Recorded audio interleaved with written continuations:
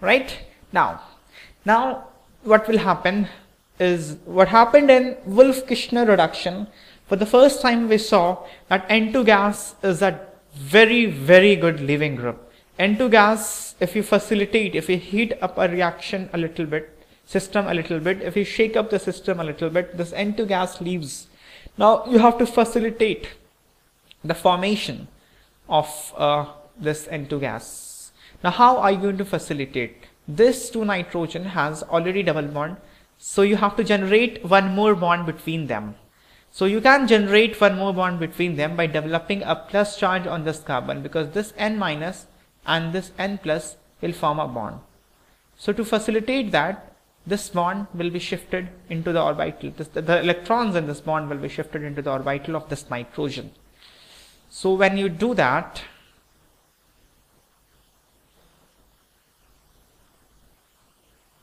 this is what you have. This is a N triple bond N, and this minus and the plus charge that developed because of this shifting formed a bond. This is what you have.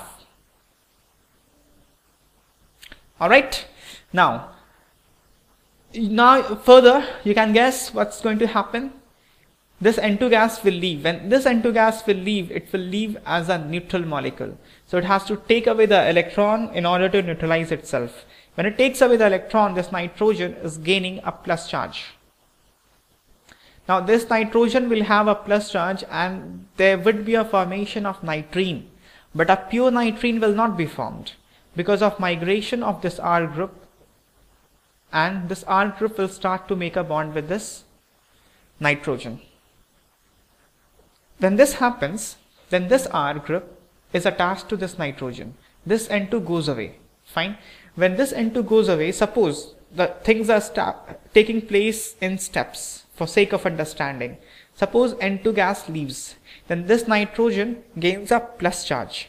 From here, suppose R minus comes out. This R minus and this N plus forms a bond. There's a negative charge on nitrogen already. This N minus and this C plus will again form a bond. So what's going to happen is this.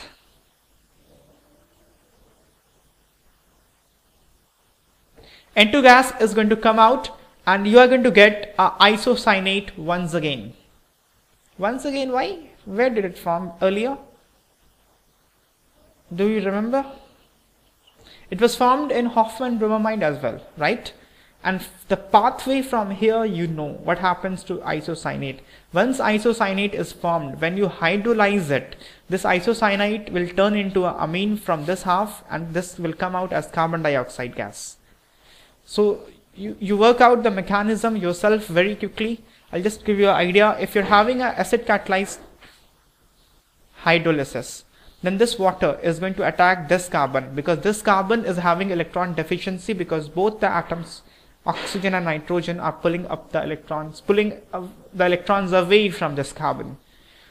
So this oxygen is going to attack this carbon, and then that plus charge on that oxygen, if this carbon is going to form a bond, then it is going to break one of the previous bond. If you break this bond, this nitrogen will gain a plus charge. Oxygen then will give us hydrogen to this nitrogen, and then if you remove off this CO2 gas, the nitrogen will again develop a minus charge, and again water will give it a hydrogen, and this is going to turn into RNH2. So this is amine, and plus CO2 gas will come out. Because system is not basic, so this will not turn into carbonate. It will remain as CO2 gas. Fine. So you started with acyl chloride and you are getting a amine in this Curtius reaction. Now I didn't deal with the mechanism in detail because we have dealt with this in Hoffman bromamide. Although it was a basic hydrolysis and base catalyzed hydrolysis, here we have acid catalyzed hydrolysis, but I'm assuming you people have grown up enough so that you'll cope up with this mechanism on your own. So the point is, you started with acyl chloride and you are getting finally this amine. This you have to learn. This is Curtius reaction. What do you take in this? You take sodium azide. Fine? Fine.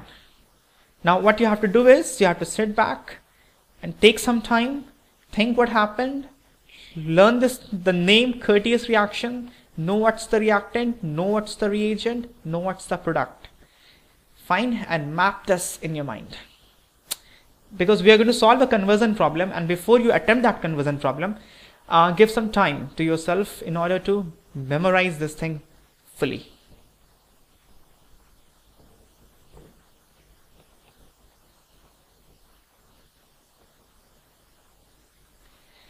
Okay, so let's start. Let's start with A. Let's hydrolyze this. Then let's get B. On B, allow me to put SOCl2 in order to get C. And then let's add sodium azide to get D. Which reaction this should be? Sodium azide. This reaction, isn't it? Good.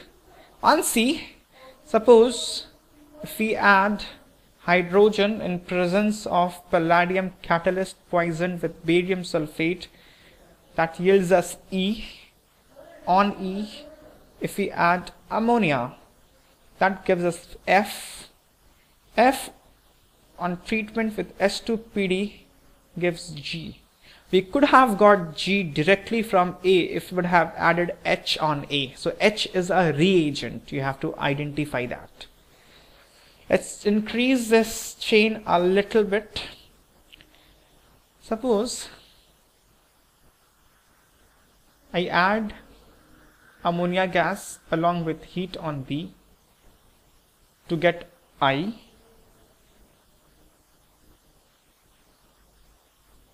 And on I, if I add J, then I would get D. Fine?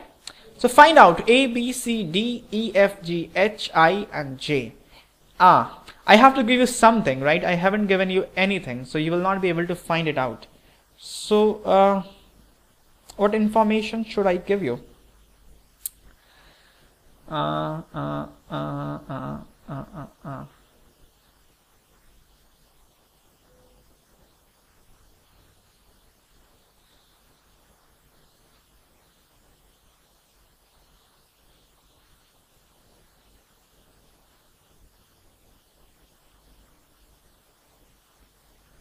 Okay, let me give you this. On C, suppose if you add hydrazine in a basic medium, you get toluene. So this is your key. So I have made this conversion considerably easy for you, because you will get C directly, and that from C within a minute you'll get all of them.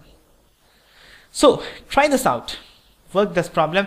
Most of the reactions are from this chapter. I mean, some of the reactions have been borrowed from other chapters just to help you revise those reactions and just to help myself to build this conversion problem. So please try this conversion problem on your own. Find out A, B, C, D, E, F, G, H, I, J. Fine. And then we'll discuss this conversion problem.